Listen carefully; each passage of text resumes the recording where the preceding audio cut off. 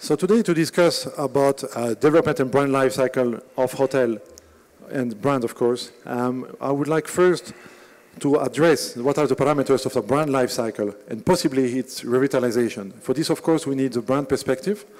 And please help me welcoming Amir Lababedi, Managing Director of Development for Hilton Middle East and North Africa.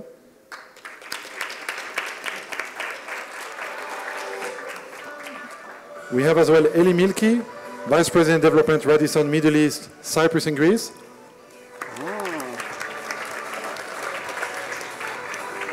Paul Diab, Vice President Operations for Louvre Hotel.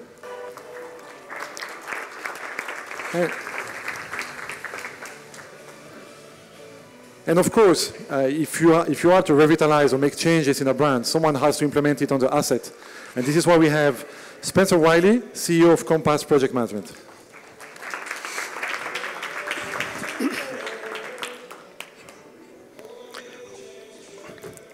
Thanks, man. Okay. So on the topic of brand life cycle, that implies that maybe a brand is permanent or not. And I would like to ask Amir from the panel, what are his views on the topic of brand permanence? Yeah, thanks, Damien. Is that clear? Right. So I think the kind of the topic of brand life cycle. Hopefully, the brand shouldn't end.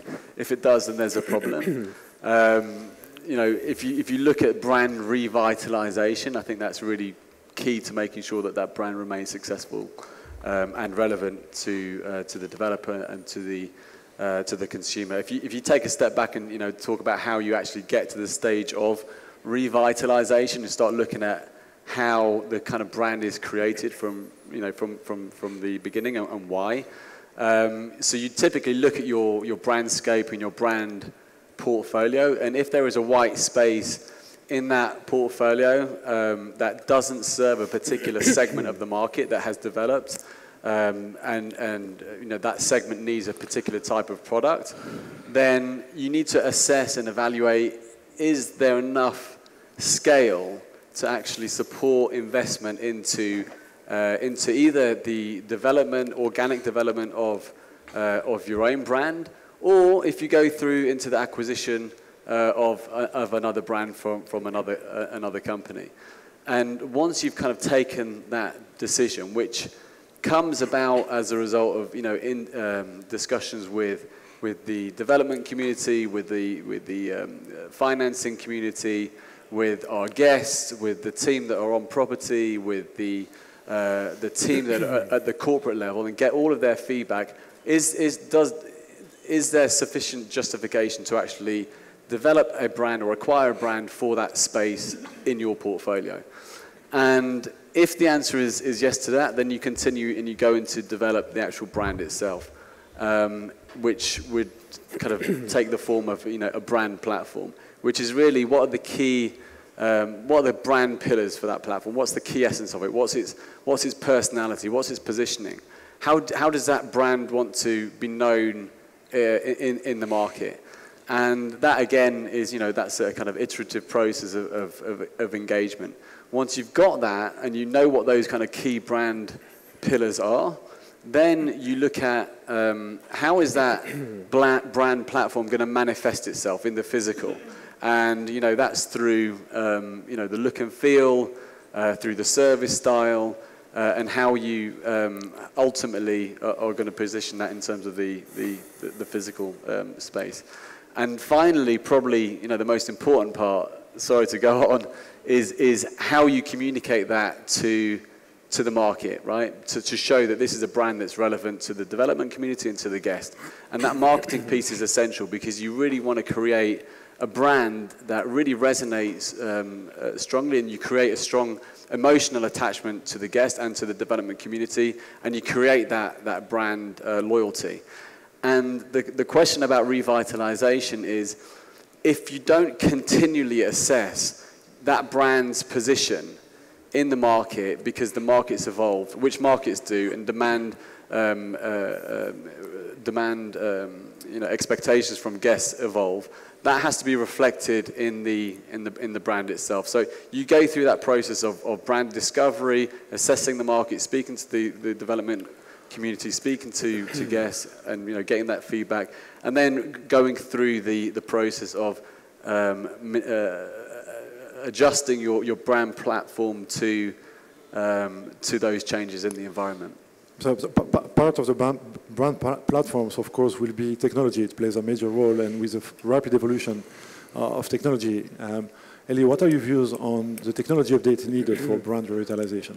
Yeah, if I may add to what Amir is saying, if you want to break it down slightly differently, if you look at the history of all our brands, whether it's Hilton or Radisson or Louvre as examples, these brands have been there for decades, and there's a reason why they've been there for decades. It's because of that revitalization, that relaunch, that redesign. So when you look at the second point, Amir mentioned the consumer and the owner. These brands have survived because of redesign over the years, reconfiguration, making them more relevant for the investor, more real estate efficient, more functional. And for the consumer, with the IT, when it comes to the marketing, you adapt to new trends and new changes and new behaviors. And this is an ongoing process for both the consumer and the developer. We, as hotel operators, you owners, for instance, spend millions and hundreds of millions on your assets. We spend our hundreds of millions on our IT platform, on our marketing, on our branding. And the story continues. One last point is, Amir mentioned mergers and acquisitions, for instance. Another way of doing that is either developing a brand that's been stagnant for a long time, a brand that needs revival. And Amir has examples, we have examples of recent acquisitions, recent strategic development agreements that have led us to relaunch new brands into the market and have given them new life. That's another way to look at it as well. Because ultimately, management agreements are like 20, 25 years. So, of course, after such a long period of time, 10, 15 years, what was relevant 10 years ago is no longer relevant today. And Paul, you were talking about what in Louvre you can do to bring back life to those brands. Yeah, exactly. Now, the life cycle of the asset are increasing because of sustainability, because of the new technology that is the building the asset itself. So what used to be a 10, 15 years contract, 20 years contract, now it's going beyond the 20-year contract because of the new codes implemented for the construction from the beginning, the new assets. So that's where the life cycle of the brand as well, by continuing having a longer contract and extending the contract or the brand life cycle extent. But also, as we see, we talk about the improvement of the brand or the changing of the brand to meet the new requirement, like with Golden Tulip brand that was redone and redesigned 2-3 years ago to meet the new requirement, the new age of the technology that required to have additional IT requirement for the property to meet the demand from the consumer and the customer, because the new customer, the technology is very important for them. Okay, so that's where we see that the improvement and the life of the contract increasing because of the new technologies and new codes of constructions. Elie, if I can go back to you on the question, because as Amir was saying earlier, you look at the landscape and what is it that you revitalize a brand, you bring in a new brand. There has been an undeniable trend lately with larger operators of soft brands. Is that me? Sorry, yeah. Yes. So I'd like to hear your views, especially given the markets that you have. Greece, Cyprus, perhaps. You can. This goes back to Amir's point on gaps in the market. I think even before the pandemic, and especially during the pandemic, we realized and we acknowledged that there are so many successful independent properties, local brands, local products. They're so well designed, so well run. All they're lacking is that tailwind, that engine to generate more business from source markets they never received business from.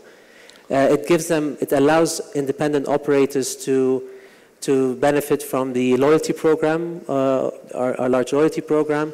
It allows these owners and operators to benefit from new channels that they haven't been exposed to in the past. And we launched that recently over the pandemic with Radisson Individuals, and it's picked up over 30 properties over the past 2 years simply because of the need and that gap in the segment that's been untapped for so long. You see the same with Hilton? Yeah, it is. It's similar. I think we have three collection brands: LXR at the luxury level, Curie Collection at the upper upscale level, and Tapestry Collection at the upscale level. And as Elie said, it's really basically about identifying these kind of really unique assets, really unique kind of hotels with a strong story. That really are differentiated in the market and have created really a brand in its own right. And these collection brands are not just an opportunity to find a hotel that we can't that doesn't work with one of our other brands. It's we take a really strategic approach that any hotel that comes into one of those collections has a very, very strong story, compelling story, because ultimately it's the story that's going to create the emotional attachment to the guests, right? And that property is what we call the hero. So our collection brands are basically a principle of brand sharing between three brands. One is the property itself, which has developed its own brand essentially. The second is the collection brand itself, so as LXR, Curio, or Tapestry, which is really the advocate and the storyteller of that the property itself. And then the third brand is obviously the Hilton brand, which has got the kind of global leading performance engine.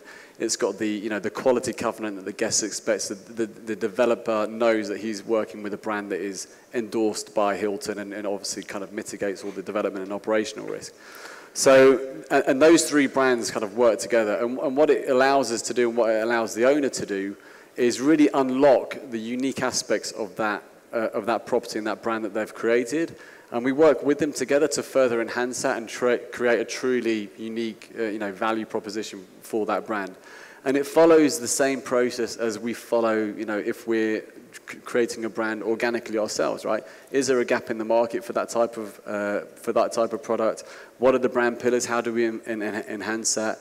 How do we create the identity around that? And then ultimately, how do we market that to the guest? And we've done that, and the marketing piece is, it starts even before, the property might be kind of complete and ready for operation or ready for opening.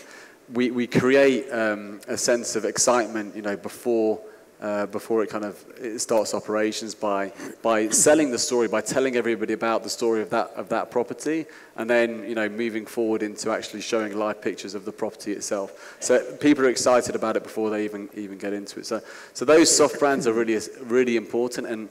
And what's really intriguing is that we've been so disciplined about which hotels form part of those collections and making sure that they've got a really strong story, that they are even competing, with the hard brands and rank, really highly in terms of, if you look at like the Franchise 500 ranking, for example, our collection brands are up there beating, some of the best hard brands in the world. So that's how disciplined we are about, this is not just a dumping ground for something that doesn't fit with one of our other brands. These brands are really brands of brands, and that's really kind of the value proposition there. So we discussed about why you should revitalize a brand or why you should introduce a soft brand in the market. But I'd like to understand a bit from the panel, maybe from Paul or Elie, how is it that you go about revitalizing a brand? We understand why, but how is it that you go? We talk about innovation, marketing, design, funding. Maybe you can, Elie or Paul, delve into that a little bit? Sorry, I thought you had directed the question to Paul and I missed the last part of it. I'm sorry. I'm very sorry. Actually, to both of you. Can you repeat the question, please? Sure. We talked about brand revitalization, soft brands. We understand why you need to do it.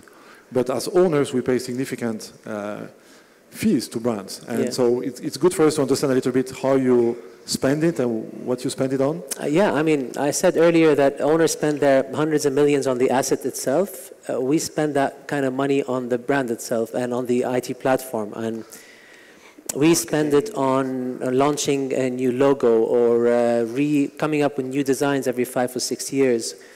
Launching sustainability initiatives to be more in line with the market and market needs and owner needs and banking requirements these days, right? So we have to look at several aspects of the investment process and the funding process and the signing process to be able to adapt the brand. I mean, I could use examples like we touched on sustainability, on IT, changing behaviors. I mean, a few years ago, there were no apps to make bookings. Now every hotel company has an app to make a booking because that's where most of the bookings are coming from. Yeah, I mean, the list goes on. It's a continuous process. It doesn't stop. Yeah, also the connectivity of the brand with the market itself, and also using the platforms of the social media, the marketing, to make sure that the brand awareness is always there in the market itself, depending on the media and the business mix of each product itself. So pushing to make sure that we have the awareness at all levels continuously, as was mentioned, to make sure that the owners benefit as well from having the brand always continuously updating itself and updating the image. So it's very much about communicating your relevance to the owner, to the wide audience, the owner, obviously the consumer and the wider market. And there has been one topic that has been discussed in this conference quite a bit, of course, is sustainability. And as we go into implementing those changes, being revitalization or soft brands into the market, if you are to implement this, perhaps the sustainability should be our first standpoint. Spencer? No, absolutely. Sustainability is, well, looking at Saudi Arabia as the prime example. Sustainability is a key pillar of Vision 2030.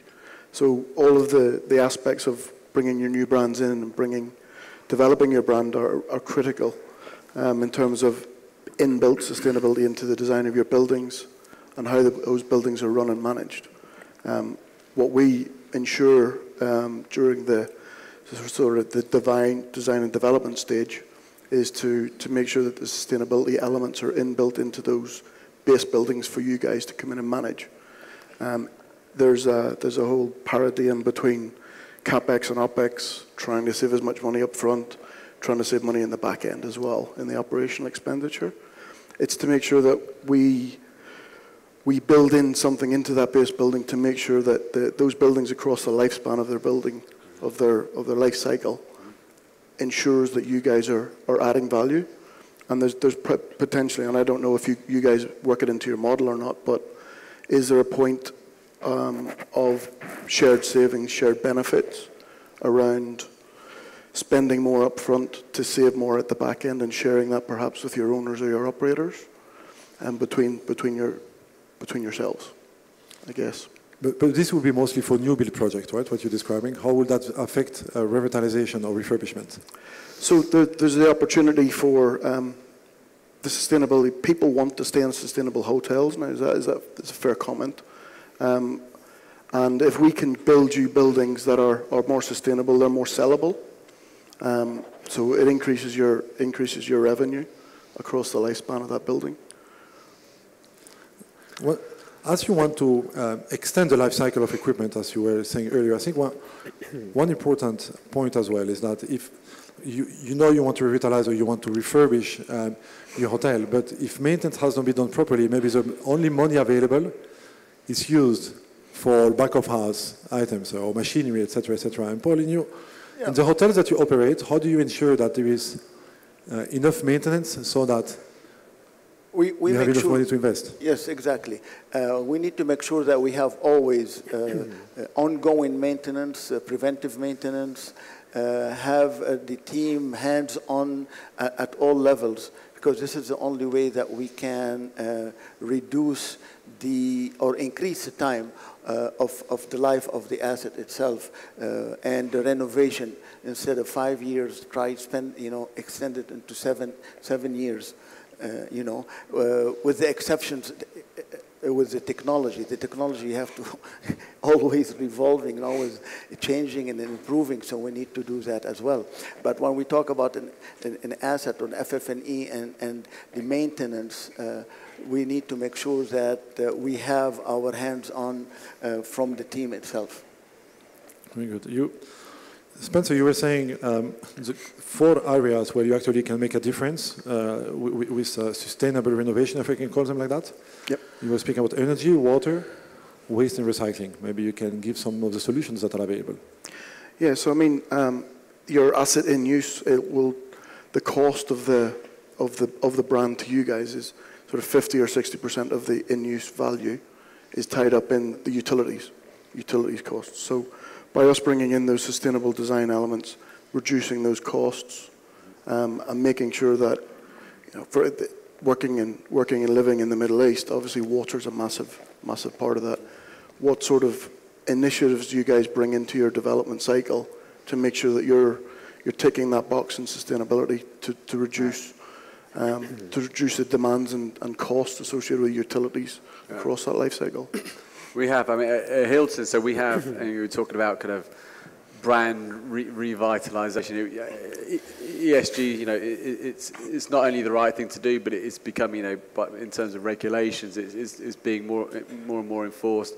But not only, in terms of government regulations, but also the banking industry, the financing industry, they are under more and more pressure as well to be financing projects that that tick this box as well. So, that it's here to stay, and we and I think Hilton, as a company, from its very inception, from its founder Conrad Hilton, when the company was founded 103 years ago, this has always been a critical part of Hilton's DNA.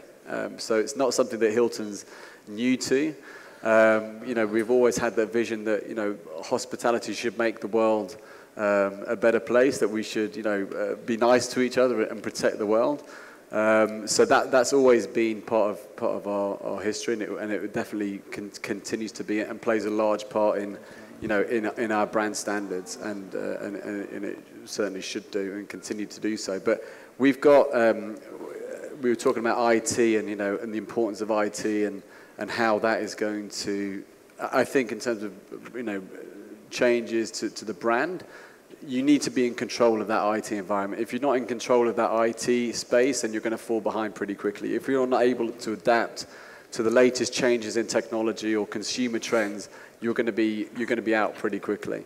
And Hilton is quite unique in that it's got its own kind of IT, proprietary IT platform, enables us to roll out technologies quicker than anybody else, enables us to not be at the mercy of any kind of third parties in terms of ongoing maintenance or replacement.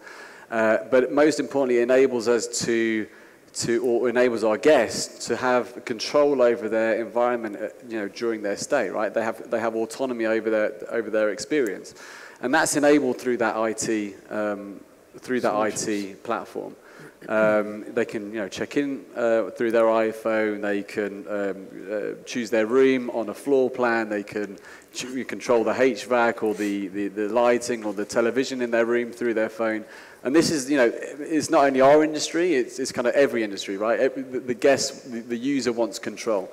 So we're doing that through this IT platform that we have. The reason I'm talking about IT is because it doesn't only stop in terms of like a guest experience, we also kind of use it to be able to control the exactly the environment within the hotel, right? In terms of waste, water, energy, and we control that through a program called Lightstay, which is again a proprietary program platform developed by Hilton. And what it does is it allows the operations team to actually in real time identify where we're achieving or exceeding the goals that we've set in terms of water, waste, energy consumption, which is a really good tool. And these light stay, and the KPIs that come out of that are part of our, KPI. We're not only looking at commercials, but also those KPIs, and that's going to continue to develop. And the better the technology is, the quicker we can adapt and control our environment. So there is some compelling sustainability argument here about savings for ownership. And Spencer, when we were talking about it, you were saying that maybe there are models where those savings can be shared in between ownership and hotel companies? Yeah, I mean, the implementation of sustainability into the base buildings has a significant cost to it, potentially. Or it's inbuilt through design. And good design now doesn't necessarily mean more cost, but it means that it elongates the lifespan of the building. It elongates the recycle lifespan of the building as well. But is there a way that the operational expenditure up front can be measured such that the savings that may be applied across that lifespan can be applied to the operational cost and the savings that you might save across, say, 25 years and the amount of water or waste that you might save? I don't know how you guys deal with that. Is it that you just take the base building cost, you take over that operation and you run it? Is there a way that those savings can be shared? Because obviously we represent both the developer or the owner of the buildings, but also we represent the operators at the same time. And we can see that there's a huge opportunity for the two to work closer together, not just the application of brand guidelines, but around how we build better to operate better as well. Sure. When you have savings at all levels, that will be shared definitely with the owners through the profitability. And any saving on energy or any saving on the cost, that will go down to the bottom line and will be shared with the owners directly by having this savings. So yes, over the years.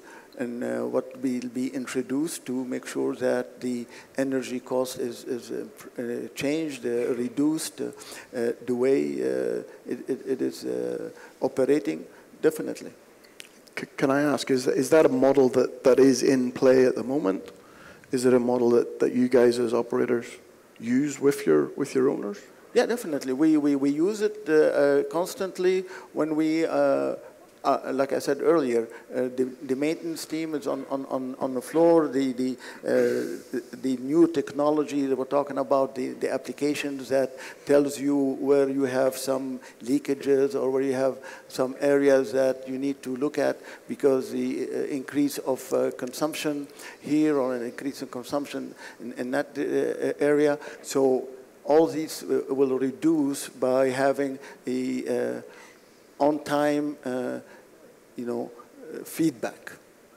Having these technologies that will gives you on-time feedback of where the leakages or where the high consumption is. That you can proactive and go. Can I add to what Paul is saying? I think we need to take a step back and look at the bigger picture. We were earlier talking about maintenance. We've looked at hotels in the past, whether it's in Saudi Arabia or elsewhere, that were unbranded. We walked into these hotels. We asked, so how old is this hotel? Did it open 20 years ago or 25 years ago? The answer is no, we opened 5 years ago.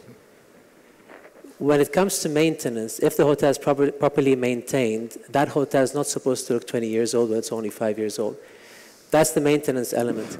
And the operational element. Now, before we get to the hotel opening, what's very important, talking about sustainability and IT and design and functionality, and Spencer, you said one very good point, a good design doesn't necessarily mean more expensive. Yeah.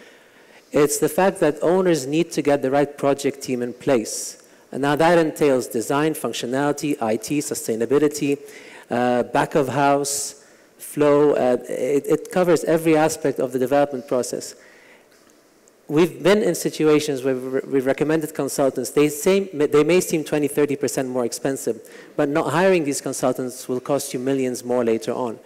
So the overall picture is it all starts in the development process and it continues throughout the life cycle of the asset. I'll just add to that as well, and just maybe bring it back to like brand standards, and you know, ultimately whether it's capex or opex, you know, there is going to be a cost, right, to bring in these elements that, you know, are required. So whether it's capex or opex, even at a sale, at an exit, you know, if you're, you know, not investing into that particular facility or plant or whatever it is, ultimately the incoming buyer is going to have to kind of, you know, take that into account if he wants to continue to have that brand on the property, and that will be a deduction from his value. But yeah, and I think that Elie's right. I mean, in terms of the development life cycle, that's factored in at the, you know, at the start of the project, right? And that's part of the, if it's not brought in at the development stage, it's going to manifest itself through operations and exit. So, but you're right. I think in terms of, you know, sustainability and our standards and how we incorporate that, it's not only operations, but it's through the design process. And we've got a sustainability, you know, champion within our within every function within our organisation to make sure, and you know, we've got a very aligned organisation that everybody understands exactly, you know, what our goal is, and whether it's, you know, the passive design elements you were talking about. That's that is a key element of our approach as well. Maybe a difficult question, but we all know of some branded rundown properties that exist in different markets. And what is it that you as brands can do to convince the owner about uplifting the properties? What kind of argument? And if they don't want, what is it that you can do? What are your solutions? None of these guys want to answer this. So this is about, you know, you talk about bringing other brands into your older properties into your portfolios. It's about the refurbishment, the cyclic refurbishment. How do you maintain the standard of some of the properties that you've inherited, or some of the properties that are perhaps a little bit older, a little bit dated? How do you make sure we know how to do it? We refurbish, we do whatever. But how do you enforce the brand standards over the longer period? It's not a question I would like to answer very much, but I'll take one for the team. And one thing. It's going to be a very, very blunt discussion. It's going to cause me some issues with the owners, but we can handle it. We handle, I'm speaking on behalf of ourselves, conversions differently to new builds, right? And who's been to our reception, evening reception last night at the Radisson Riyadh Airport? Many of you have, and I think it was a fantastic event in my unbiased opinion, right? It's that property, and our owners are sitting in the room today, right now. That property we signed 2.5 years ago. It was supposed to be an accommodation for the aviation, for the airport. We walked in and we found the opportunity, and we worked within the framework of that building, and we converted it into a 500-key Radisson hotel and service apartments. And it's phenomenally fantastic since it opened 3 months ago. If I tell you this is the structure of a Radisson hotel, I'll say no. But we found a way to work around that structure to try to implement our brand standards as much as possible. And we did that in the lobby, in the rooms. We did not break too many walls unless it was necessary for FLS compliance. We made sure the brand elements are there. We didn't remove any marbles or cause unnecessary costs for the owner. So that's how we approach that property. When it comes to a new build, we try to be a bit more efficient for the sake of the owner, not for the sake of the brand, because we can still implement the brand elements in every building. But it's mostly for the sake of the owners, so they don't incur more costs in the future, because these owners, if they're to rebuild that hotel from scratch, they would build it differently. That's our approach. Thank you. And perhaps one last topic on the CapEx that we were discussing with Spencer is that what are your views on closing a property for renovation or doing it phased? I mean, it's a really good question, because revenue is king, isn't it? The way we approach it is, it depends on how deep that refurbishment's got to go, and how much work you've got to do to maintain your brand. But ultimately, the ultimate game is to to keep as many rooms open as possible, to phase the approach without disruption to whatever you're doing within that property, and to get the rooms upgraded, completely enhanced, whatever it might be, brand changed, to make sure that that property comes back online as quickly as possible. Because every room that's offline is cost or revenue that you guys have lost. And I guess you could do it differently as well. It depends on the standard of the property itself. You know, your guests in certain properties will not want disruption, so you do a quick close and a quick hit, full refurbishment, versus the phased approach to doing a room at a time or a floor at a time. I guess you guys take different approaches for different levels of property. In our case, it varies from property to property, market to market, owner to owner. Yeah. It does vary. Yeah. I think you need, it's on a, you know, you need to take each hotel, you know, on its own merits, right? And you could be talking about, you know, a 20-year period, you know, from when that hotel was initially branded to, you know, to when there's a decision, okay, do we reinvest, do we continue to reinvest in the brand, right? And it might be that, you know, through external obsolescence, that product is no longer kind of relevant in that site, right? So does it make sense to continue to reinvest into that particular brand? And, you know, that's a decision that we discuss, you know, with our owners. And you know, if it's economically viable, right? We don't want to have owners that are not successful. That's not good for them. It's not good for us. Then we look at what are the alternatives, right? Which of our other brands might kind of fit within that, while still kind of achieving those brand pillars. So that's a kind of reflag scenario. But if you know, if we still can't kind of come to some agreement, then ultimately there might be an agreement to kind of amicably part ways, which happens, right? And but I think ultimately it has to be a discussion, you know, between the owner and the brand, whether that kind of reinvestment and, you know, into the pillars and into the identity that I kind of spoke about originally makes sense. We've been fortunate enough to have, you know, a very strong loyalty base of owners, which I think reflects our willingness to discuss and to work things out. You know, over 60% of our new hotels that are under development come from existing owners. So I think hopefully that in this region, in fact in this country, it's even more than that. But hopefully that illustrates, you know, that there is a commercial discussion. I mean, Hilton was born from an entrepreneurial guy called Conrad Hilton, and we continue that spirit. But it has to, you know, at the end of the day, we don't want to, you know, the brand is there, you know, to deliver the experience to the guest and the value proposition to the owner. If we can't be consistent on that, then we're not doing any justice to our other owners, and it's going to have an impact, you know, long term on the brand.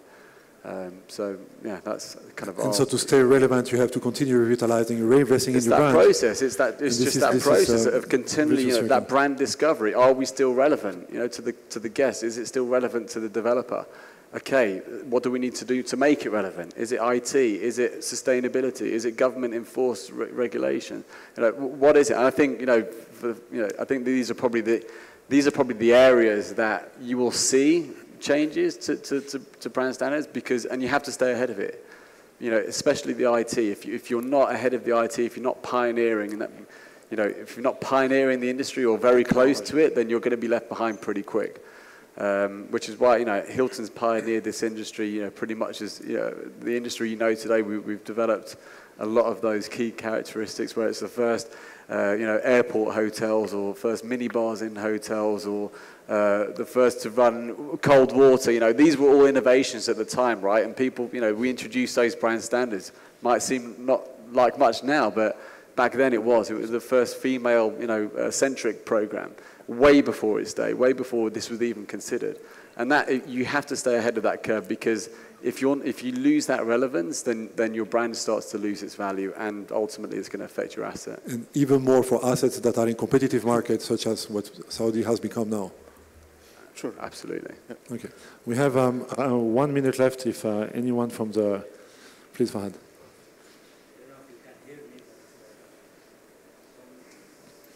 Is there a microphone?